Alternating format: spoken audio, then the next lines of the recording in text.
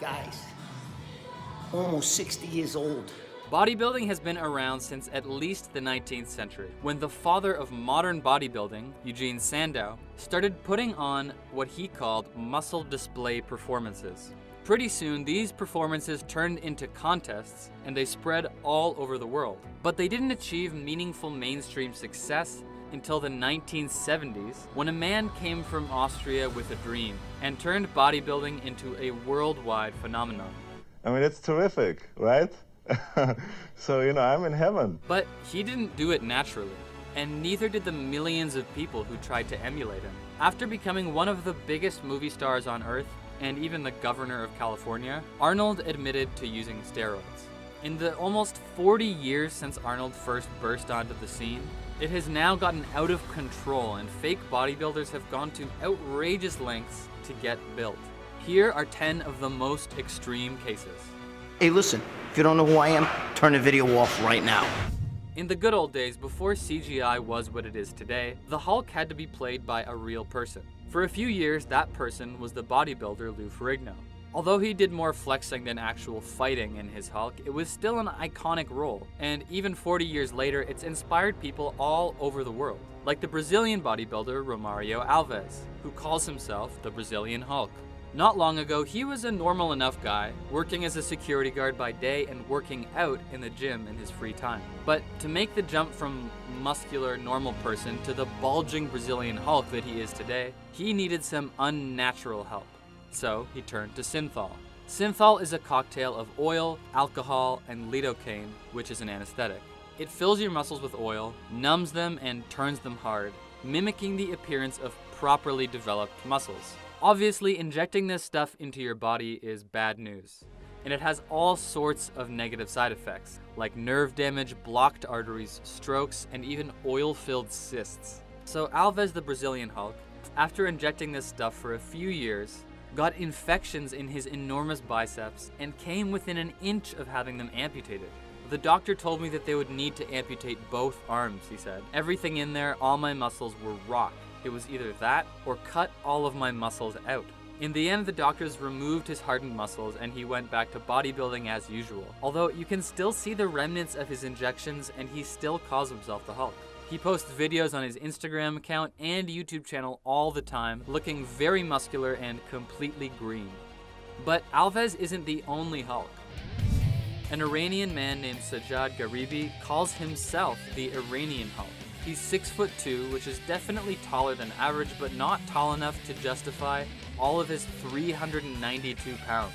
Although he's not as obviously bulbous and injected as his Brazilian counterpart, you don't just get this way by doing a few push-ups. There have been rumors circulating that the two Hulks could actually face off against each other in an MMA fight, but so far nothing has materialized. Although Alves has addressed it on Instagram with a message to the Iranian: "I'm going to rip off your head." Mustafa Ismail, also known as Egyptian Popeye and Big Mo, officially holds the Guinness World Record for biggest biceps in the world. But not everyone believes that his 31-inch biceps are real. It's obvious that they're out of the ordinary, but are they actually fake? Ismail himself has denied it. In an attempt to clear his name, he appeared in a Japanese TV documentary where he got blood tests and x-rays to prove that he is 100% au naturel. According to him, the tests all came back negative for Synthol and implants, but the Guinness Book of World Records has removed him from their website for the time being. But not everyone tries to keep their Synthol use a secret. One 48-year-old Brazilian man has become famous for not only using Synthol, but being proud of it. His name is Valdir Sagado, but on the internet, he goes by Valdir Synthol. He got built using more traditional means until 2013, when he decided to start injecting himself with the chemical cocktail to get that otherworldly, disproportionate Popeye look. Since then, he's become famous, with more than 26,000 followers on his Instagram account, where he posts photos of himself flexing with captions about his Synthol use.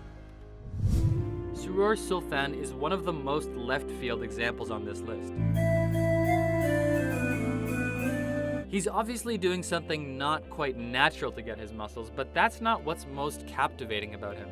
He doesn't just do his own bodybuilding, he actually owns his own gym called Surur Fitness Center, where he coaches others and even hosts bodybuilding contests in Abu Dhabi. But he's also got an amazing YouTube channel where he posts videos of himself working out. But that is only the beginning. He makes amateur comedy videos with his friends and nostalgic montages of his childhood. He sings duets with his sister and drives around in sports cars and ridiculous modded motorcycles. He even makes PSAs about helping stray cats. In all sports, there are people who get more famous for cheating, like Ben Johnson, Lance Armstrong, or Barry Bonds. The same thing is true for bodybuilding and for Greg Valentino.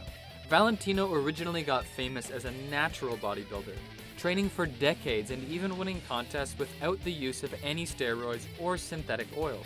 But once he discovered how easy it was to bulk up by using a mixture of equipoise and testosterone propionate, he went all in, and he denies ever using Synthol. He apparently injected 6,000 milligrams of the mixture directly into his biceps every week. He described how mixing the testosterone and equipoise made it more effective than Synthol. Synthol just works one way, he said. It stretches the fascia. With equipoise and propionate, you get the double whammy. You get the stretch from the oil, plus you get the localized growth from the drugs themselves. At their peak, his biceps measured 27 inches. But eventually it reached a breaking point, quite literally. One of his arms was hit with a bat, and it filled with blood. So a doctor had to pop it. Valentino described what happened next as less of an explosion than a deflation. And the evidence is still there today. When the muscle disappeared, the skin that covered it did not, and it hung off his arm in flaps. He eventually got the extra skin surgically removed, and now on one arm, he's got a little crater and on the other, a scar. He uses these physical marks as evidence of the fact that he has never used Synthol, a fact which it seems he'll be trying to explain away for the rest of his life. Jorge Kawagi is without a doubt the most ambitious fraud on this list. He first became a public figure in Mexico, his home country. In the year 2001 is when he showed up on the boxing scene and claimed that in the course of his so-called boxing career, he was undefeated. And after some obviously fixed matches, he retired from the ring. But then in 2015, at the ripe young age of 47, he came back to boxing. This time he showed up in a match in the Philippines with some strange looking pecs. He proceeded to knock out his opponent in about 2 minutes, and it seemed like he did the whole thing in slow motion. The consensus is that in what has to be the strangest midlife crisis ever, Kawagi got pectoral implants and flew to the Philippines to fight in a staged boxing match in front of a bunch of people he had never seen before in his life and would probably never see again. And not all fake bodybuilders are bodybuilders in the traditional sense, where they go on stage and participate in a contest. Justin Jedlicka made the decision that he would very literally just build his body. He wanted to look like a Ken doll.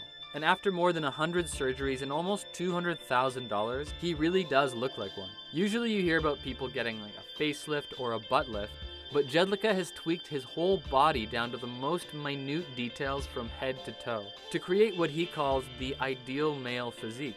What's most interesting is that he doesn't treat his plastic surgery like something shameful that needs to be hidden. He sees it as a creative outlet, and he sees himself as the sculptor of his own body. Born into a family of bodybuilders, Brad Castleberry was groomed from childhood to become one. He began in competitions, but eventually shifted his focus onto business, using his body as an ad to sell his Castleberry branded supplements. Although the muscles on his body are definitely not filled with oil, he has been accused of using fake weights in some of his YouTube and Instagram videos. Castleberry has denied it, but the claims against him have steadily increased. Although at the same time, it's pretty likely that his detractors are just mean people on the internet. But maybe the weirdest fake bodybuilder is not a single person at all. The whole world of professional bodybuilding has, and probably will continue to be, full of much more subtle cheating. In fact, at this point, it's not even considered cheating, it's just the norm. Take what Arnold Schwarzenegger, the most famous bodybuilder ever, said about his steroid use. I have no regrets about it, because at that time, it was something new that came on the market, and we went to the doctor and did it under doctor's supervision. So, everything in moderation then? With these extreme examples in mind, what do you think of fake bodybuilders? Are they a bad influence on young gym rats, or are they only hurting themselves? Let us know in the comments, and don't forget to subscribe to The Richest.